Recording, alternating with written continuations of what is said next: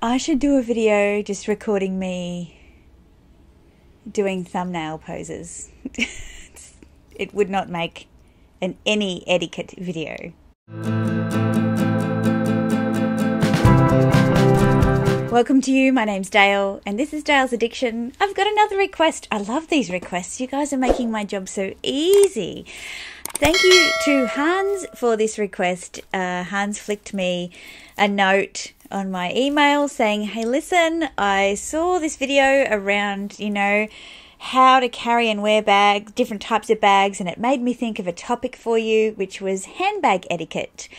And I thought, oh God, what have I got to offer in relation to handbag etiquette? And I started to write a list, and I sat on it for, well, not literally, but I sat on it for a good month thinking, is this really worthy of me filming a video? And then I asked you guys, the great wealth of knowledge that exists on both my YouTube community page and my slowly growing Instagram page, to let me know what you think are interesting points to add to this topic. And I got quite a few, so thank you very, very much. So this topic kind of could spread, across a whole breadth of subtopics, but I am going to split it into two main parts, which is etiquette of the handbag carrier, me and you, and etiquette of the civilians, those that are not handbag carriers themselves, or potentially lack the same love and adoration that me and potentially you have for our luxury bags. So we're going to start with what the handbag carrier should be conscious of, in my opinion. I never thought I'd be doing an etiquette video. And then how to address some of the challenging situations we find ourselves in with the civilians. So I've got my trusty remarkable here as per usual. Now the first topic that kind of came up is, where do you put your bag in certain situations? The first one is when you're out for a meal. Do you put your bag on the table? Now, I'm going to answer all these questions from my perspective, and I'm doing that from the perspective, I'm doing that with the hope that if I've got really poor etiquette, you could potentially counsel me in the comments, or if something I do is helpful for you, then you can take it up as part of your handbag etiquette repertoire. So, heading out for a meal, does the bag go on the table? Look, my personal view is that if I'm carrying a clutch or a mini bag, I'm okay to put it on the table if the table's big enough to hold all the food and drink and my bag. So sometimes you'll get a table for two that could actually seat 4 people, and you find that yourself and your eating buddy are kind of sitting next to each other, and there's a whole big space at the other end of the table. When that's the case, I will put my clutch or mini bag on the table, as long as that's a bag that's never been on the floor, okay? If that's not the case, and I'm with a larger group of people, or there's going to be a big spread of food, or the table's small, and it's a clutch or a mini bag, I will put it in my lap and then put my napkin over the top of it. But it depends on what I'm eating and how much I trust myself not to drop that onto the napkin and then it seeps through onto the bag. So in some cases, depending on the chair, I will pop the bag behind me. So I'll sit up quite straight and then just pop the bag between my backside and the chair. And that feels like it's not exposed, and it's less likely to have food or drink spilt on it there. Another option, if it's, you're not sitting al fresco on a sidewalk, or you're not in a space, or you're not carrying a bulky bag, is to hang your bag, if it has a strap, over the back of your chair. But again, security is really going to be relevant in that scenario. If you've got a bigger bag, what I would do, there are a few questions around bag hooks and things. Absolutely. If I've got bags that I don't want to put on the ground, I'll always take a bag hook But it was raised in the comments around, okay, you're out for a meal, you've put your bag on a bag hook, and a waiter spills food on it or drink on it. Whose responsibility is that? We'll get to that in the next part of the video. But it's a risk, right? Or it just makes things difficult because there's this big bulky bag sitting in between your legs and the table legs and somebody else's legs. So if it's a big bag and there are spare chairs, I would definitely always ask wait staff or the maitre d' if they have a bag stool or a spare chair that you could put your handbag on. Now, if you don't ask, you don't get. And you would be surprised that there are a few people like us out there who do ask for such things, and it's no big deal, usually. Especially when seating numbers are quite restricted in eating establishments now due to COVID. So there's plenty of spare chairs. And if all else fails and it's a nice clean floor, I will usually put my bag directly under my seat. Not to the side of me where things can get spilt in it or it can get kicked by other people. Not behind me where it could get brushed or taken, but directly under my seat. And then I put my heels under my seat so I can just touch it, and it gives me that sense of security that it's still there. So they're all the scenarios that I can think of around eating out with a handbag. Now, to carry on the theme of eating out, cocktail events. So where you're not sitting down but you're standing up. One of the questions that I had around the handbag etiquette is it okay to shake someone's hand while you've got a handbag on the crook of your arm? I don't see why not. But at least in my circles, we're kind of not shaking hands at the moment because of this pandemic thing. But I'd never considered it to be something rude unless my bag was so heavy and I couldn't give a decent handshake. That would be rude. I would take that as not reflective of my own personal values. But I'm okay with that. How about you? So at a cocktail event, I would always carry a bag that can go on my shoulder. So there's at least a shoulder carry option or a clutch that I could put under my arm without kind of looking like this. Just so it's under my arm and I can hold a napkin with an hors d'oeuvre and take a drink or use my other hand to feed myself said hors d'oeuvre. I think having a hand carry bag means that you've got to put your bag on high tables, which may be where everybody's putting their drinks while they're trying to eat, or off to the side somewhere, which puts it at risk for security, or at your feet, which is just not ideal. So if you can avoid it at all at a cocktail event, don't do hand carry bags. Make sure that you can have your hands free because you'll need it for all the yummy goodies and the drinks. Another option for a cocktail event is wristlets. So something that's quite small and not too heavy, just attached to your wrist so that you can still be relatively hands-free. Then we're going to move on to travel and transit. So I'm talking about public travel, where it's not just your personal car. When it comes to trains and buses, if you are going to wear a backpack, if I'm going to wear a backpack on a train and bus, look, I'm lucky. I live in a very privileged part of the world where it's unlikely that anyone would get into my backpack whilst it was on my back if I wore backpacks, which I don't, and take things out of it. But personally, if I was wearing a backpack, I would sling it on so that the front of the backpack is actually on my front, just for the journey. And if I was sitting down, I'd probably still have it sitting on my knees because I don't want to put it on the floor of the train or the bus. If I'm carrying a tote, I should probably show you some bag candy, shouldn't I? But if I'm carrying a tote, I think for me it's more courteous to other travellers to carry the tote handheld or potentially on the arm so that it sits in front of my body rather than up on my shoulder like this, where it can bang into people, especially when you're getting on and off trains and buses. Again, I try not to put my bags on the ground, so anything I can do not to have my bag on the ground is kind of my preference, which takes me to planes. If you're taking one of your luxury bags on a plane, overhead lockers and carpets on planes are a bit gross.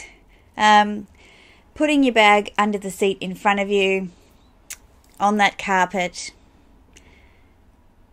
each to their own. For me, I'm not a huge fan of doing that. I do it with my Neverfull because it's a workhorse bag, but if your Neverfull was a little more precious to you, I'd suggest putting it inside of a bag that is a little less precious to you. Some people use the Longchamp Le Pliage totes, which I can pop one up. I've got mine here somewhere. I don't know where it is. You know, just as a barrier between the bag and the floor. And if you're using smaller bags, that's also a great option because you can put some extra bits and pieces in there as you carry on. Using the overhead locker for your luxury bags, look, don't book a seat near a bulkhead or an emergency exit because all of your carry-on has to go in the overhead locker. And what happens, I know especially for you guys in the Northern Hemisphere where you've got way more generous carry-on baggage, is that everyone stuffs their luggage in and they don't care what they're crushing or what valuable things might be there. It's just, how do I get it in so I don't have to check it and pay luggage? That's a massive risk to me. So if you are in that situation, I would not book a seat near a bulkhead or an emergency exit. And I would try with all my might to make sure that any of my beautiful bags, especially, were not touching the ground under the plane seat in front of me. So that takes us, we've been out for dinner, we've been out for cocktails, we have travelled, now we're going to work. And one of the big questions that came through a few times in relation to handbag etiquette was very much related around what's appropriate at work, and do you change your handbag style depending on the place that you're at, or if you're at work versus casual. For me personally, and I think I've mentioned this a few times on this channel, I have 3 bags that I would use for work as totes. So I have my Prada bag here, which is pretty minimal, I'd say.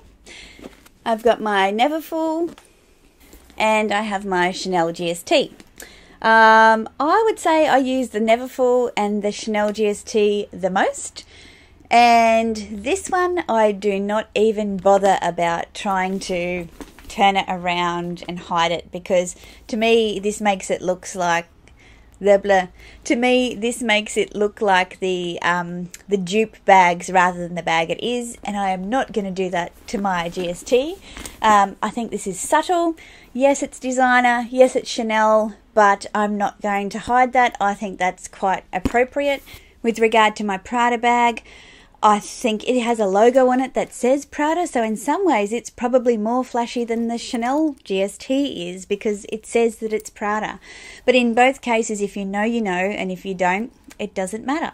Interestingly, when I go outside of the city, I tend to use this bag the most. And this bag is very obviously Louis Vuitton because nobody knows what it is. And I'm not worried about being judged for having a Louis Vuitton bag. I'm just not. I work for myself. I think if my clients had challenges with how I dress and my brand, they wouldn't engage me in the first place. Yeah, I actually find that I connect with a lot of people because I notice their shoes and things like that. And we know.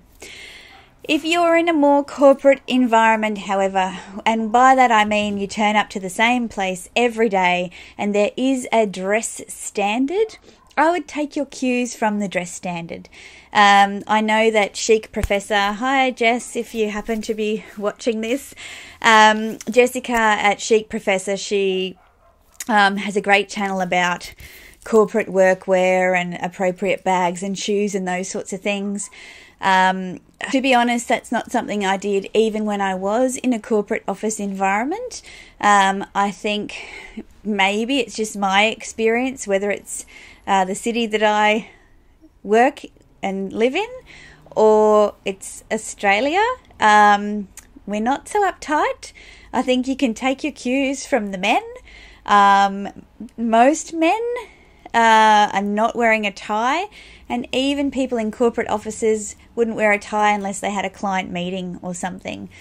So they usually have their jacket and their tie hanging on a coat hanger on the back of their office door, at least in my experience anyway. So I kind of take my cues from there and say, well, if you can wear a purple shirt with polka dots, I can carry a Louis Vuitton bag. I don't think that that's a big issue. It always takes somebody to start if it's a new cultural thing. Whether you want that person to be you or not, that's the decision that you've got to make. So for me to answer that question, I'm just going to say you need to do what makes you feel comfortable. I have certainly been the person that's been asked in the lift, oh, you must earn a lot of money to have that handbag, when I worked for a corporate organisation. And I said, well, it's not so much how much I earn, but it's what I do with it that got me this bag. Okay, this is turning into be quite a marathon video. The next section is a really fun, icky one. Toilet. When you go to the toilet, what do you do with your handbag? Oh my goodness. This one was at the top of my list. Nobody requested this, but it's a very real struggle for me anyway, especially not so much at home, obviously, but at public toilets particularly. So here is my etiquette for taking your handbag to the toilet.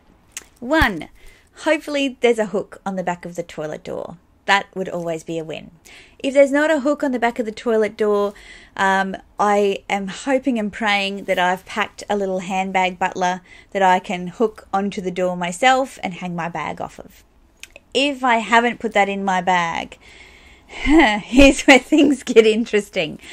If it's a bag that's got a shoulder strap, I will put that strap around my neck now you're picturing it, aren't you? So that my bag's not on the floor. I'm not going to go any further than that. When I'm in airports, I'm usually carrying a small roll-along case, and I'll take that into the toilet with me and put my handbag on top of the case.